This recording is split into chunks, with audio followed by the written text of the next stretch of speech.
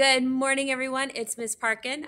Today, we're going to be going over a review of what fourth and fifth grade has been learning in music class.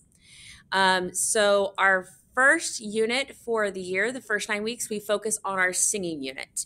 And the logic behind that is that we're going to be singing throughout the year. So it's important for us to make sure that our singing abilities, that we're able to sing strong, beautiful, and healthy, to make sure that our voices are able to make it for the whole year of all the other singing stuff that we'll be doing this year.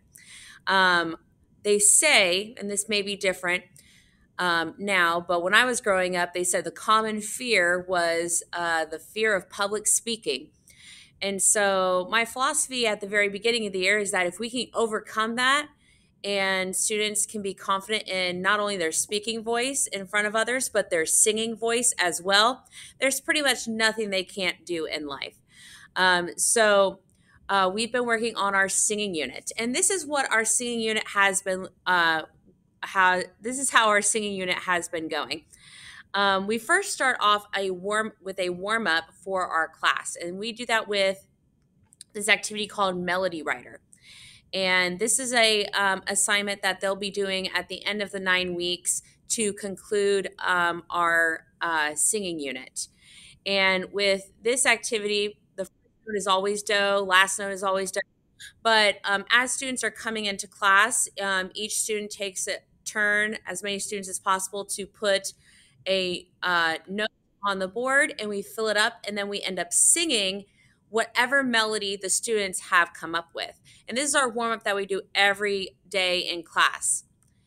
And then we end up vocalizing and warming up our voices. We've been doing different warm ups just to make sure our voice is stretched and ready to actually sing. The voice, the vocalis, is actually a small muscle in your throat. And so just like we would stretch before going for a run or lifting weights, vocalization helps us stretch our voice muscle a little bit, so then it's ready for us to sing without injury. Again, our key goals is strong singing, beautiful singing, and healthy singing. After we do our vocalization and our melody warm-up, we do our calm time, and this is about 2 to 3 minutes for us just to be still. Some students have been actually reading poems from a book that I have. It's actually, I don't know if you can see it. Let's see. It's A Beautiful Day in the Neighborhood by Fred Rogers. And so we use this opportunity to simply just kind of slow down, have a 2-3 minutes where we just kind of pause, breathe, just let the mind just think of nothing, or just so that we can kind of let our brain kind of have a moment of quiet and calm, because our students have been thinking a lot every day. And so I think it's important in music class for us to have a little bit of time where we could just kind of pause, breathe, and not have to be super focused in the moment. After we're done with our calm time, we do recorders. And we've been focusing on 4 pitches for recorders. Those 4 pitches have been G, which is the basic one. Oh, let me see. Left hand is always on top. Yeah. G, A, C, and then the trickier one that we've been learning is F. And F is 3 fingers on top, 4 fingers on bottom, and then you raise the second finger for the pitch F. Now you may be wondering, what's the deal with learning F? It's such a complicated fingering. Why are we learning that at the beginning? Well, because F is what we use as do, our starting base for music class. After we do recorders, we sing the Ionian scale. And what the Ionian scale is, let's see if that works. Can you see it? All right, we'll see if that works. A little closer. There we go. So for the Ionian scale, we end up singing do, re, mi, fa, sol, la, ti, la, sol, fa, mi, re, do. But we do it slower. And then we do just the hand signs silently. And this is an opportunity for students to audiate, to kind of imagine the pitch in their brain um, instead of just singing it. And then we do our letters. F, G, A, B flat, C, D, F, E, D, C, B flat, A, G, F. And the hand staff's going to come in handy in a few months when we start learning or remembering. For fifth grade, we're kind of doing everything in review of how to read the 5 lines and 4 spaces for music reading. And then we do our cadence, which is do, mi, so, mi, do. And so that is our Ionian scale that we do. The next thing that we do is our flashcards, which, okay, I love this little rolly table. I just need to roll. You can do it. We're rolling in the deep. Okay. The next thing we do is our flashcards. And our flashcards have the pitches that that grade level will be learning for this entire year. So these are the flashcards for fifth grade. Fourth grade has their own. And they're 20 flashcards. For the first 9 weeks, we're doing it to where I sing and then they echo. Hopefully by the end of the year, I could just show them the card and they can sing it without Miss Parkin even singing it for them. After we do our flashcards, we do our composer for the month. We just finished learning about Lin-Manuel Miranda. And the composers that we do for the month is part of a larger district curriculum for composers, and that curriculum is called Music Memory. There's actually a competition at the district level that Owens can participate in. We only take about 5 to 8 students, depending on the numbers.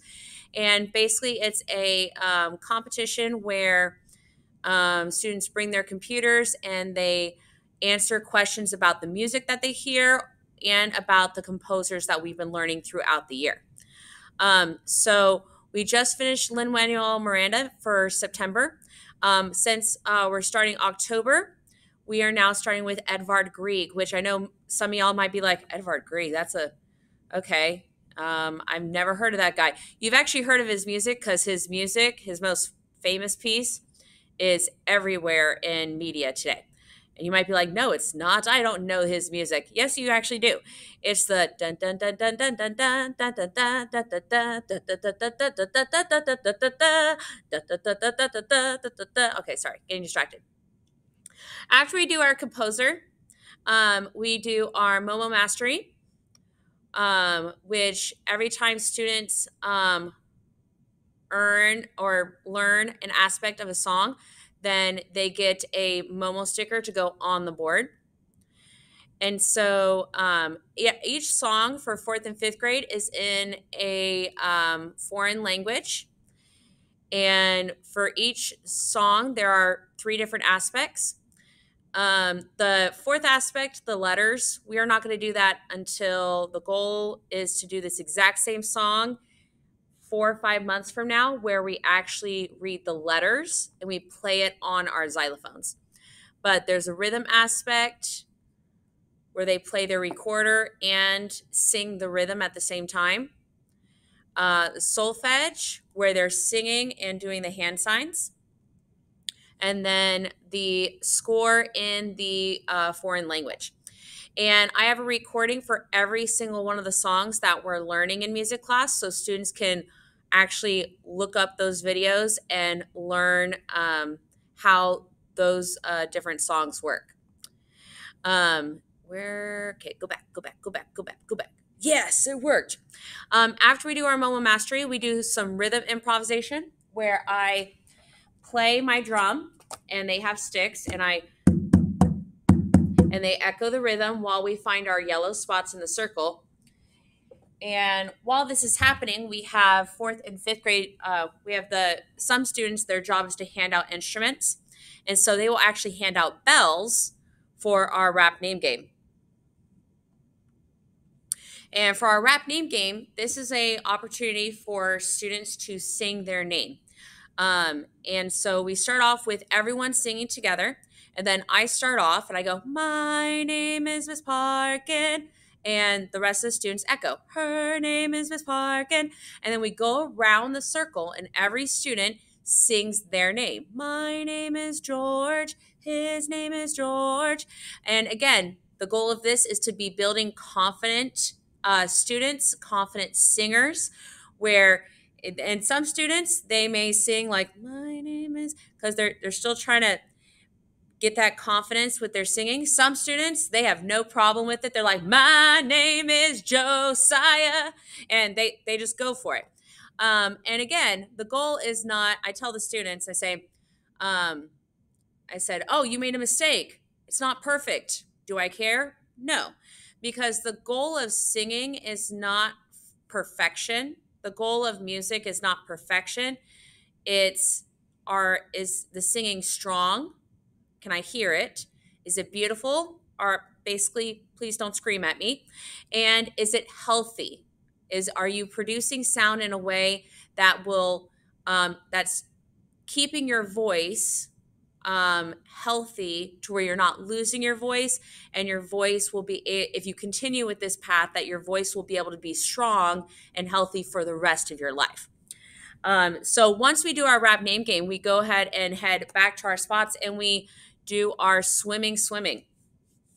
This is a audiation activity. Audiation is where you hear sounds in your head, but you don't say them out loud. So for example, if I sing twinkle, twinkle little, you already thought in your head star without me even saying it, because you're hearing that in your brain. Another common thing is that if you hear you can imagine the voice of like Darth Vader. You don't have to actually look up a recording of that of his voice. You could just imagine it in your brain, because it's so, you're imagining that sound in your head. And so we end up singing this song, and with each round we sing it, the words are highlighted, and whatever words are highlighted, we're not allowed to sing. So it helps with building timing and also imagining the pitch in our brain. By the time we get to the very end, the goal is by the end, they should still be audiating to where when they sing the last word, even though they haven't sung hardly any of the song at that point, that they can sing that last word in tune, because they've been singing it in their mind the whole time. And this was a closing activity I designed, but sometimes Miss Parkin designs activities and I got lots of new ideas like, hey, let's do this, let's do this. I'm always about getting things better and better for students. And sometimes I'm like, all right, let's do this activity. Let's try this. So I learned some new activities and new ideas during professional development this year, and thought, hey, let's integrate some of these. And some of them worked out. Some of them, not that they haven't worked out, but it's one where all the ideas and that I get from other teachers and like online and stuff that I can integrate into the classroom, all those ideas are great. But really, at the end of the day, my goal is what works for our students right now. And so if there's an activity where we're trying it and it just doesn't vibe with our class for this season, that's totally okay. It'll be for another season. But the goal of all the different activities that we do in our lesson is that we always address singing, strong singing, healthy singing, doing a version of rhythm reading, and then movement. We're always moving. And with our composers, when we learn about our composers, we're not just sitting and learning. As we're listening to the music, we're moving and dancing and incorporating our body into the music learning experience. And then we're always performing and playing instruments. So each one of these activities is built around a cohesive, holistic music learning experience, so that students aren't just getting singing in the first 9 weeks, they're singing throughout the year. They're not just getting rhythm for one unit, they're getting it throughout the year. So then they are ready moving forward. I tell I start telling fourth and fifth grade now. I say, here's the deal, because sometimes I'll have them do something that's a little bit harder than what they're used to, and they're like, "Ooh, this is like really hard." I said, "That's okay. If we fail because it's really hard, I'll tell them. I say, hey, if you're like, man, we must be terrible because like this is it's either this is like we're just terrible at this or this is just really hard." And I tell them, "Hey guys, the reality is that this is really hard because the mindset that I have for you guys is I want you guys to be ready for middle school." So fourth and fifth grade, we're starting to do a little bit harder stuff, a little bit more complicated, starting to stretch our capacity for being able to work hard and doing more challenging things. So by the time they get to middle school, they will be the most prepared sixth graders when it comes to music ever. And so I'm really excited. Fourth and fifth grade, they have been fantastic so far this year. A little chatty here and there, but also I take chattiness as just excitement for what we're doing, and they can't hold it in, so they just want to blurt it out. But fourth and fifth grade, what I love about this grade is that they are becoming so independent, where they are helping with different tasks in the classroom of helping lead singing this, lead in passing out instruments, lead in doing recorders. And so it's a joy to see students that perhaps I taught in kindergarten years ago that now they're at the point where they are becoming very strong and confident musicians. And one other thing I'd like to say is that this year, fourth and fifth grade, students across the board, I'm very proud on how we've been able to get into our higher register without much effort. So oftentimes, fourth and fifth graders, they may decide, okay, I don't want to sing high. I'm just going to sing super low, like la la la la la, which is fine. But fourth and fifth grade, they still have the capacity to sing really high notes, like singing up that high. And fourth and fifth grade this year, they have been putting in the work and the energy and the effort to still have their higher register, which they should have until they're about seventh grade. Um, but depending on the person, of course. But we've been doing really well in singing in our higher register, which means that's going to improve the health and strength and quality of their singing voices. And I'm rambling, but I'm so proud of fourth and fifth grade of how dedicated they are to be committed to working hard. And when I'm pushing them, I'm like, come on, guys, let's do a little bit more. They're like, okay, let's try this. Okay, Miss Parkin's crazy. She wants us to like work even harder, and just the attitude that they bring to the classroom is just an absolute blessing. And I enjoy teaching fourth and fifth grade. If you have any questions, feel free to email me and I'll get back to you. And that is the conclusion of a summary of what fourth and fifth grade have been learning this year. All right. Bye, everyone.